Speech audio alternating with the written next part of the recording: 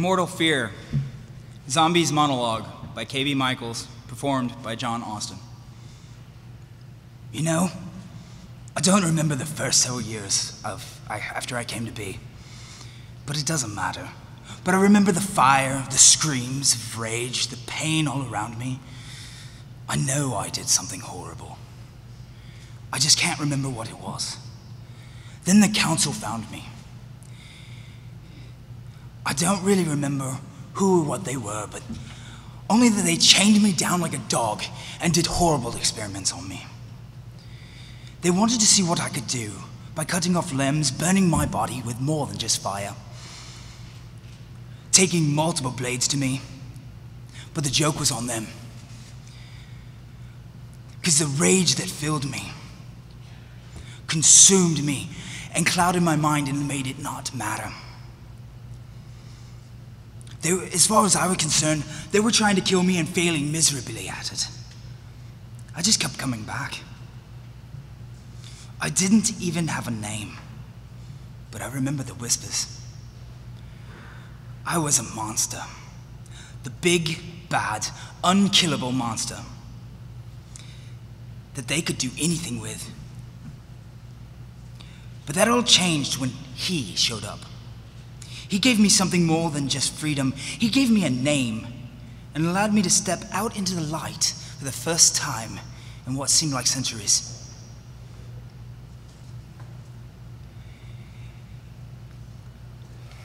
But it was more than just him setting me free. He showed me how to harness that rage and then asked me to follow into a cause. That man then looked at me and told me something that shattered all that I had known. I had been put on God's green earth with a purpose. What purpose, you might ask? Well, he wanted me to hunt down the denizens of the dark that broke the Chateau Law, set forth by the Dark King. He considered that all life was important to some degree. I didn't understand at first why they would need our protection, the humans. But after centuries, I do get it now. I remember what he said on that day in the snow, that they are capable of more than angels, and yet are more devious than the lowest of devils. These were humans. They were fragile things that flickered like flame in the wind. Here for a short time, and then gone the next. They need us to protect them. Not from themselves, that's not our place, but from the denizens that come from the dark. And I realized that I could make a difference, because I wasn't mortal. Death had no grip on me, but there was a fear I had. I feared the humans. And I didn't understand it exactly at first.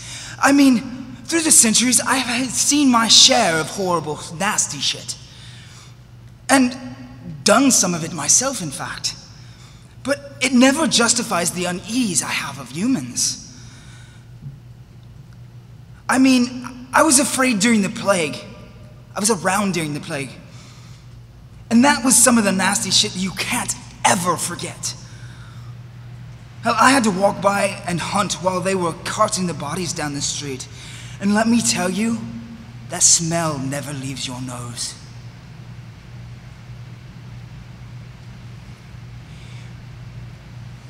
I saw how they treated their own kind, taking them by thousands and throwing them into camps and realizing it wasn't our place to interfere. How many children did I see lay waste from starvation? I won't lie, I wanted to let the dark denizens tear them limb from limb. I lost a bit of faith in humanity for quite some time. I knew there were other things to be afraid of, and I had seen my fair share. We're talking about some horrible things that come from the depths of hell. or wherever it is that they come from. But I remember when I figured it out.